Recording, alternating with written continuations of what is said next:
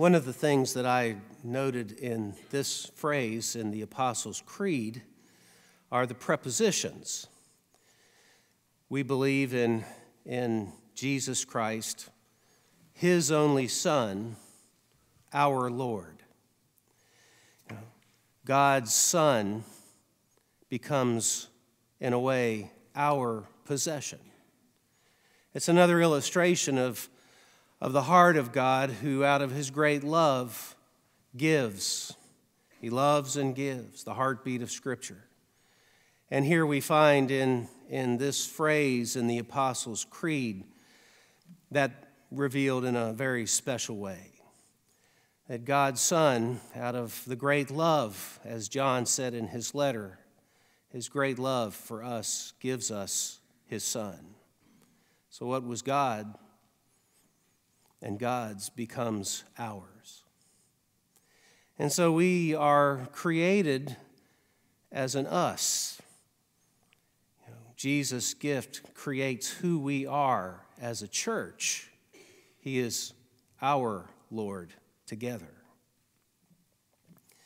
And we often form our identity by being part of a group, don't we? We find our identity and who we are by being part of something greater than ourselves. We find our identity by being part of a family, by being involved in a certain kind of work, by going to a specific kind of school, by belonging to a club. Part of our identity is formed by being part of something bigger or greater than ourselves.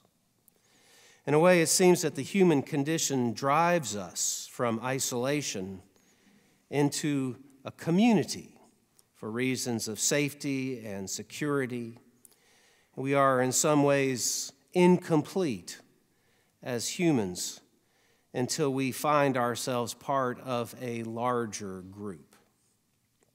When I was a child, I saw this acting in my own world in a personal way. When I was in elementary school, a number of my classmates became part of a Cub Scout den.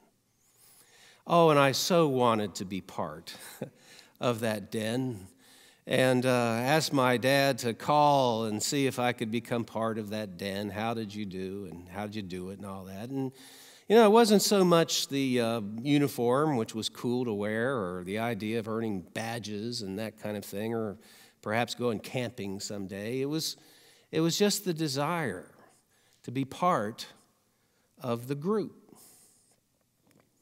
Now, a danger, though, about groups is whether they end up being groups that enhance our personhood in some way or diminish us as persons. And when we find ourselves in common bond around our Lord, Jesus Christ, then we are given a place where not only we can be built up, but we can also build up each other after the pattern of Christ, the loving and giving of God. We enter into that same loving and giving dynamic. We, as Christians, are those who share this creed, the Apostles' Creed. And this is a creed around which a community of Christ is formed.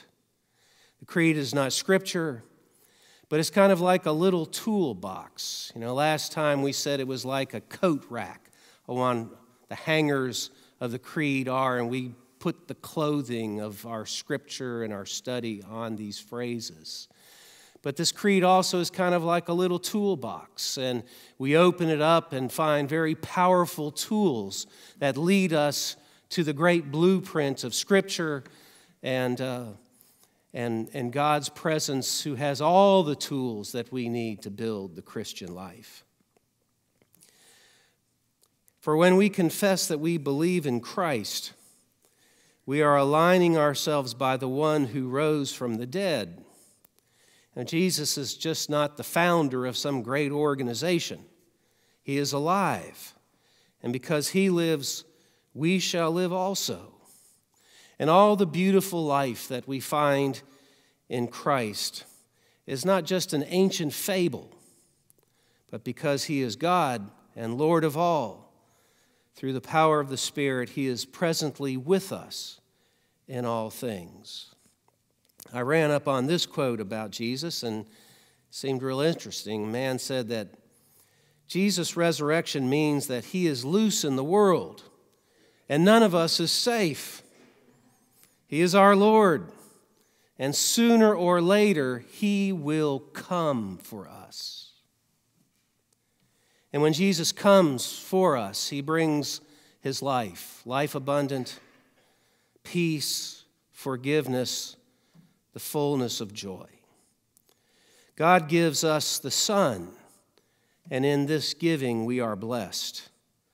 And the pattern of giving out of love as God gave us the Son also forms the pattern for the Christian life with each other. We give in love to each other, and in the giving we are also strengthened and built up.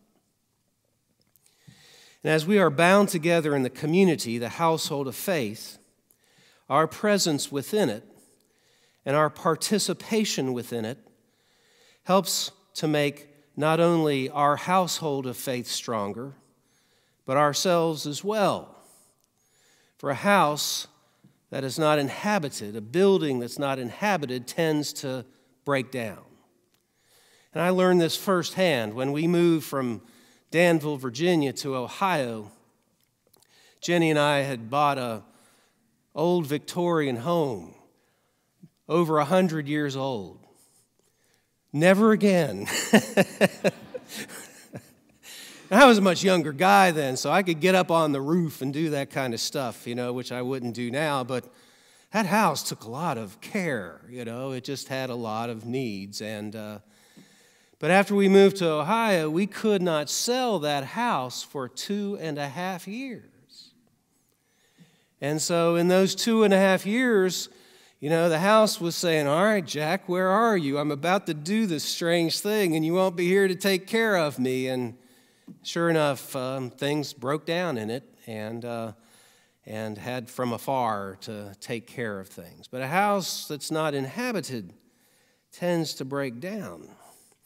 And so when we as Christians don't inhabit the household of faith, not only do we weaken the structure for all of us, but we as individuals stand in danger of running down as well. The God who creates order out of chaos continues the creation for us. For in Jesus Christ, we are created together to be in us. The church is the new creation of God in the world through Jesus Christ. And in this life that we share together around Jesus Christ our Lord, our lives are given order too. For in a very chaotic world, we bind together to strengthen each other and encourage each other, build up the body of Christ. We aren't brought together to be perfect or to criticize the other for apparent imperfection, but we are made okay in the sharing of our weaknesses. And we scroll down in the creed for just a couple phrases and we find ourselves saying that we believe in the forgiveness of sins. And thank God for the forgiveness of sins. We find our own sins forgiven and each other's sins forgiven. And we in turn, in the power of the Spirit, can also enter into being forgiving as well. Our own sins as well as the sins of the other. And that's a point of humility that helps keep us together. In the language of transactional analysis of the 60s and 70s, we might say this: I'm not okay, you're not okay, but that's okay. Because it is in Jesus Christ our Lord who says we are all okay. And if he says you're okay and I'm okay, it's okay. It's good. If he is Lord, the Son of God, and the Christ, then we can have confidence in what he has done, in what he is doing, and what he will always do for us. I came across this story of a Chinese man who came to faith, and I just want to share his experience in going from no faith to encountering Christ. Chinese man came to faith by learning English. He was poor but ambitious. He could not afford lessons in English, so he attended a Bible study taught in English in a church.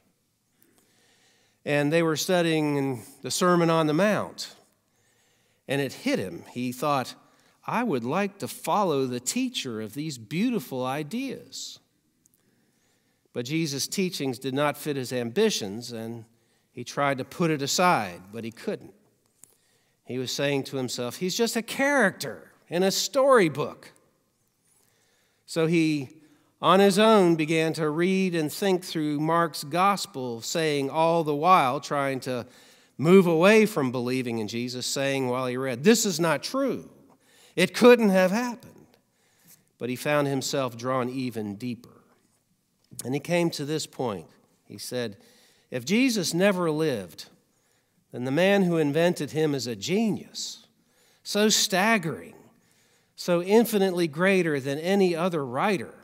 It's easier to believe in Jesus than in anyone inventing him. Our faith is founded on this historical person.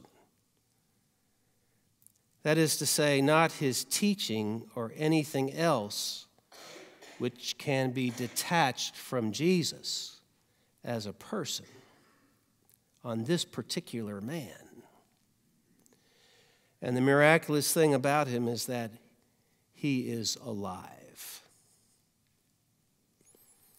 If we want to get to know someone, we might identify a person like this. We might say, well, he's related to so-and-so. This is his family. And his work is over here, and he does this. And we would say things like that to identify this person.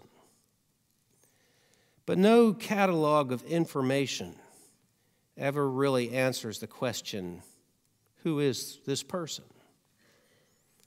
For we never really know who a person is until we know him personally. And even then, we may be wrong. And we certainly will be wrong if we do not learn to love him or her. And here's the great thing about Jesus, as expressed so beautifully in John's letter. He already knows you. He already abides in you. And he loves you. He loves you yesterday, today, and forever. And in this creed, we announce that we take our stand with him. For we believe in Jesus Christ, God's only Son, our Lord. In Jesus' name, amen.